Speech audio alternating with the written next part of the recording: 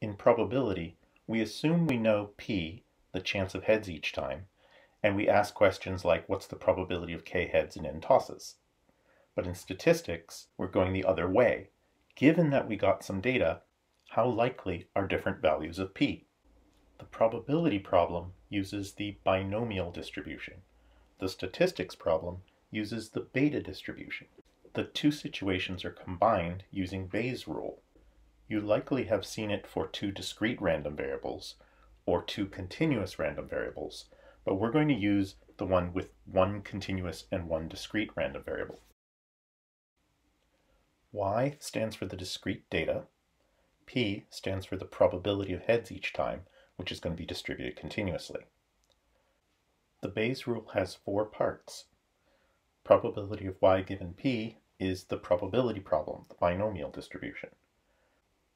F of p is the density describing what we believe in advance about the possible values of p. P of y is just the discrete probability of getting specific data values y. And f of p given y is going to be the updated belief about p after the data, which is the solution to the statistics problem. It turns out that if f of p is described with a beta distribution, then f of p given y will also be described with a beta distribution. So we say that the beta distribution is conjugate for the binomial. The beta distribution is defined using the beta function, which I covered in another video. Here's the integral that defines the beta function, which depends on two positive parameters, alpha and beta. The beta function has been integrated over x, so it doesn't depend on it.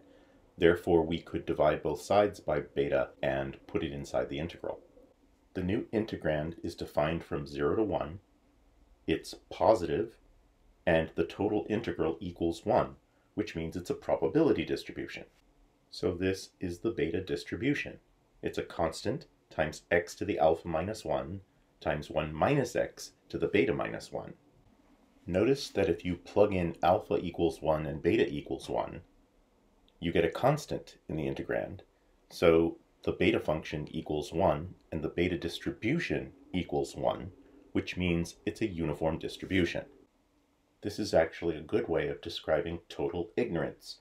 If we have no idea what the probability p is, anything from 0 to 1 is equally likely, that's a uniform distribution, and it's one case of a beta distribution. Now let's put that all together.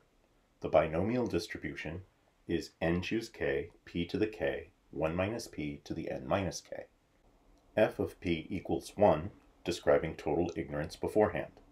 For p of y, we're actually going to use a trick so that we don't need it.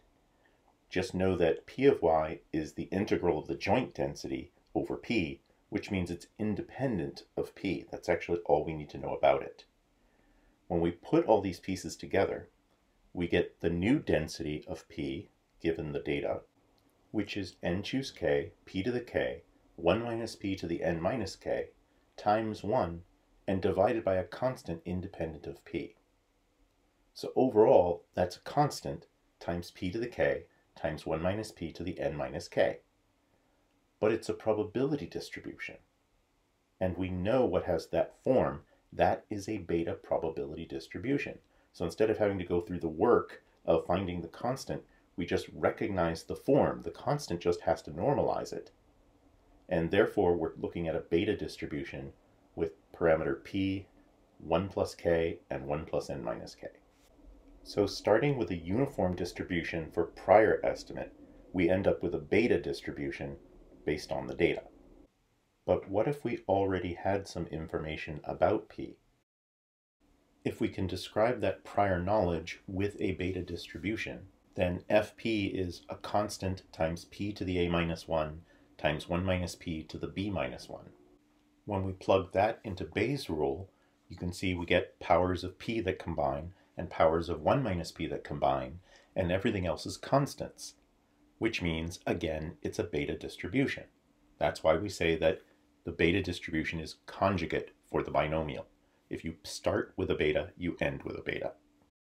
Finally, a word about the constants. Now, because gamma of n is n minus 1 factorial, and beta is defined with an integral with alpha minus 1 and beta minus 1, it's easy to make fence post errors. So you have to watch out for that. But if you carefully work it out, 1 over beta of alpha beta equals a plus b plus 1 times a plus b choose a. So you put that together with the p's and you get the beta distribution, and it looks like a binomial distribution. In fact, it's proportional, but we're interpreting the formula in two different ways. A plus b plus 1 is just n plus 1. Without that factor in front, you have a discrete probability distribution where p is known and you're finding the probability of getting a successes and b failures.